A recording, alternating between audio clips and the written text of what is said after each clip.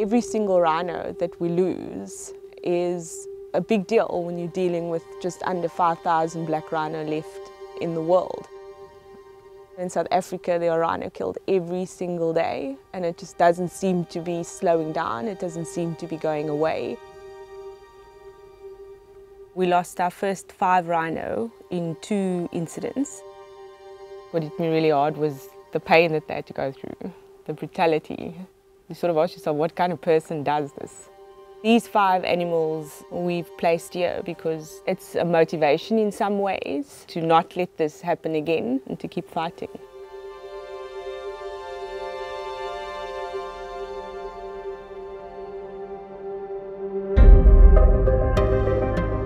Black rhino are one of the most critically endangered species on the planet now, and so every one that we have is important to us. It starts with the field rangers. They're the most important people in this fight, so it's to make sure that they are properly equipped and that they have the right training, of course, to be able to do this. But ultimately they all have to work together as a team because that's the only way we're going to win this.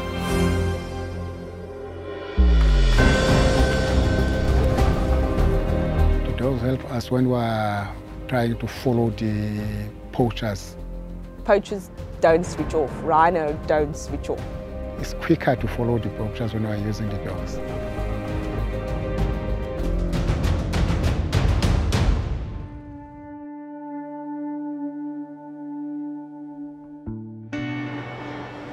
One of Cathy's main roles on this nature reserve is the management of the black rhino population, and you manage better when you know more. We're very fortunate on the reserve to have a little fixed wing which gave pilots. From a response craft point of view, interface between air and ground, it enhances the capabilities to protect the rhino populations.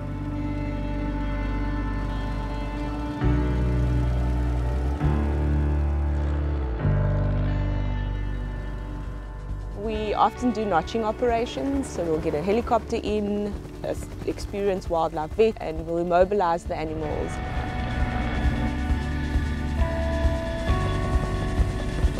Without us knowing every single animal, we can't monitor them effectively, and we possibly wouldn't know if an animal died or if an animal was lost to poaching. We'll also collect blood, hair, tissue and a horn sample which goes into the national database. So I would say as a single greatest success, the Nature Reserve has provided 3 additional established populations for the black rhino. Rhino moved from here into other parts of Africa because of the work that this team does. And Cathy's had a role in each one of those. And now she's the mother of many. I think the importance of her leadership is that what she's managed to achieve here is she's broken through a barrier in conservation and rhino management. Thankless in many respects, carrying teams, probably single-handedly saving a species in many nature reserves called the black rhino. It's people like her that will be the future role models for everyone. She's 1 in a million, really, when it comes to conservation.